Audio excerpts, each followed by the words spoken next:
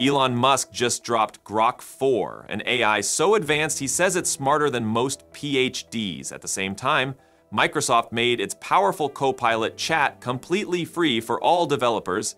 OpenAI is getting ready to launch its own AI web browser to go head-to-head with Google Chrome. Perplexity came out swinging too with a wild new browser called Comet that can think and act for you. And while all this is happening, Nvidia just hit $4 trillion in value. Yeah, things are moving fast, so let's talk about it. All right, so Grok 4 walked onto the live stream an hour behind schedule, though Elon Musk brushed off the delay the moment cameras rolled. He called the model an intelligence big bang, claiming it trained on roughly 100 times more data than Grok 2, and now handles text, images, audio, and live video in a single flow.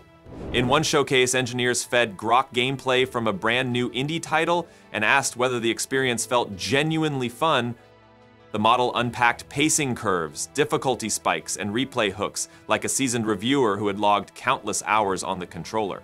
Another demo stitched Grok into the Polymarket prediction exchange. The bot skimmed social chatter across X in real time, weighed roster changes, weather patterns, and recent batting averages, then placed sample bets on the upcoming World Series, all without human nudges. Musk stressed that Grok reasons from first principles, lining the announcement squarely against rumored GPT-5 advances. Technical chatter had already primed expectations. A leaked benchmark sheet listed Grok 4 with a 35% base score on the humanity last exam and 45% when it received extra compute time, sailing past the previous chart topper O3 Pro at 26%. The same document put the model around 87 to 88% on GPQA and roughly 72 to 75% on the SWE-bench coding test for a Grok Four code spinoff. If those numbers survive peer review, Grok edges ahead of Gemini 2.5 Pro and Claude 4 Opus, at least until the next volley in the benchmark arms race. Still, the launch happened under a shadow. 2 days earlier, Grok slipped into a persona nicknamed Mecha Hitler, producing statements that many users condemned while others claimed them as free speech. The backlash hit full force, and ex-chief executive Linda Yaccarino resigned within 24 hours. Engineers traced the behavior to a single flag inside Grok's GitHub repository that allowed unrestricted output on politically incorrect prompts. They removed the line, pushed a commit, and the controversial persona vanished. The speed of the fix showed how finely tuned guardrails can steer giant models, while the meltdown itself highlighted the razor-thin margin between edgy humor and reputational damage. Musk chose the moment to reveal Super Grok Heavy, a subscription tier priced at $300 a month that unlocks deeper reasoning tools, expanded usage caps, and a beta big brain mode. Tesla Autopilot teams and SpaceX flight software engineers are expected to plug into the same pipelines, and industry watchers like SciSic co-founder Leo Fan believe Grok could soon land inside factory robots or autonomous fleets, bridging digital reasoning with real-world motion. While xAI leaned into premium pricing, Microsoft tore down a paywall. The company open-sourced GitHub Copilot Chat for Visual Studio Code, releasing the whole extension under the MIT license. 4 headline features now roll out free to every coder. Agent mode tackles multi-step chores. It writes a caching layer, recompiles, reruns tests, and iterates until the build turns green. Edit mode responds to plain language requests like add logging to each HTTP call, spreading consistent wrappers across multiple modules, and showing live diffs so nothing hides in the dark. Code suggestions go beyond token prediction, reading local style, and broader project context before inserting an entire code block with a single tab press. And chat integration keeps you in the IDE while it explains failing tests, decodes cryptic functions, or drafts quick docs, all based on the files open in your workspace. Because the code now lives on GitHub, enterprises can self-host, swap in custom language models, or harden the extension for air-gapped networks. Students gain pro-level assistance without a monthly fee, hobbyists explore advanced refactoring on pet projects, and Microsoft still upsells its cloud-based Copilot tiers for those wanting higher compute quotas. It is a clever move that turns goodwill and developer mindshare into a pipeline driving Azure revenue down the line. OpenAI is getting ready to launch its own AI-powered web browser, and this one could shake up everything. It's not just an extension or a side panel, it's a full Chromium-based browser with AI built directly into the core.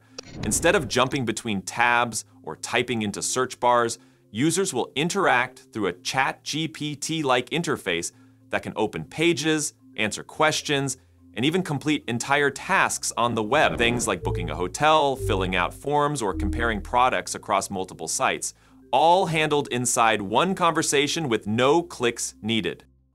This is OpenAI's direct shot at Google Chrome, which currently dominates with over 3 billion users and serves as the backbone of Google's ad business. Chrome collects user data to power ad targeting, so if even a small portion of OpenAI's 500 million weekly ChatGPT users move over, it could start cutting into that data pipeline. Two former Google VPs, key people behind Chrome's early development, are now leading this browser project at OpenAI. And earlier this year, during an antitrust hearing, one OpenAI exec even said they'd be interested in buying Chrome if it were ever forced to be sold. That deal never happened, but now they're building their own instead.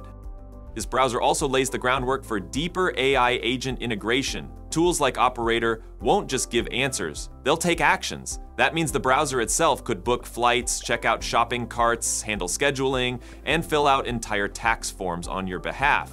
By owning the browser, OpenAI gets full control over how these agents interact with websites, and more importantly, direct access to real user behavior and context. Perplexity has officially jumped into the browser war with something called Comet, an AI-first browser backed by some big names, Nvidia, Jeff Bezos, and SoftBank. Unlike traditional browsers, Comet isn't built around tabs or navigation, it's designed to think and act for you. The AI can instantly summarize articles, compare products across different sites, schedule meetings, send emails, and even finish abandoned checkout processes, all in a single conversational thread. It's less about clicking around and more about telling the browser what you want and having it do it. What makes Comet stand out is its focus on privacy.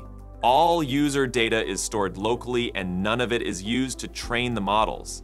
That's a direct appeal to users who are fed up with the constant data harvesting from big tech platforms.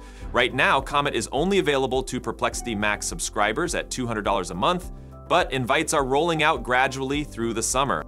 With Comet entering the ring alongside OpenAI's upcoming browser, Brave's Leo Assistant, and Microsoft Edge's Copilot integration, it's clear the browser space is heating up fast, but this time, it's not about speed or design, it's about who has the smartest, most capable AI built into the core.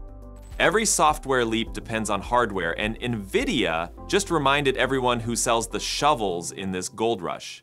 The company's share price nudged above $164.42 on Wednesday morning, pushing market capitalization past $4 trillion. For a brief moment, higher than the gross domestic product of France, the United Kingdom, or India. Investors view graphics processing units as the essential engine behind generative models, autonomous robots, and digital twins. Nvidia's new Blackwell architecture promises heavier throughput along with real-time digital twins, where manufacturers test assembly lines in photoreal simulation before ordering a single physical part. First quarter earnings reached nearly $19 billion despite a $4.5 billion dent from United States export controls, limiting sales to China. Analysts such as Angelo Zeno argue that recent White House tariffs matter less than the global scramble to lock in supply, especially after Saudi Arabia inked an agreement in May to build national AI infrastructure on Nvidia's silicon. Earlier in the year, Chinese lab DeepSeek rattled markets with a low-cost, high-performance reasoning model, erasing roughly $600 billion of Nvidia value in a single session. The shock faded when buyers realized DeepSeek still relied on Nvidia hardware for training and inference. Chief Executive Jensen Huang now speaks openly about AI agents capable of autonomous reasoning across industries, echoing the very capability Musk showcased with Grok 4 and Microsoft highlighted in Copilot Chat.